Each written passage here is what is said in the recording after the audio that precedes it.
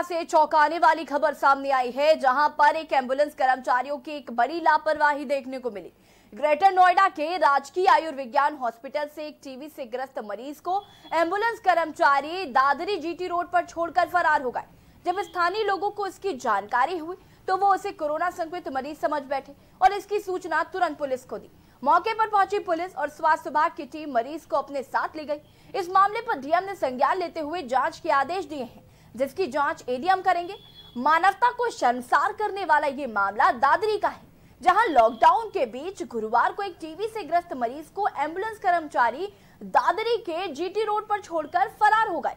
जब मरीज काफी देर तक रोड पर पड़ा रहा तो उसकी जानकारी स्थानीय लोगों को हुई।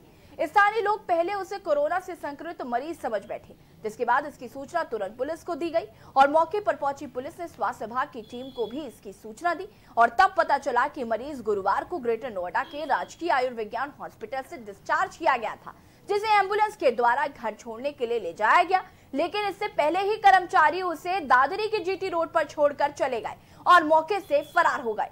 स्वास्थ्य विभाग की टीम मरीज को अपने साथ ले गई।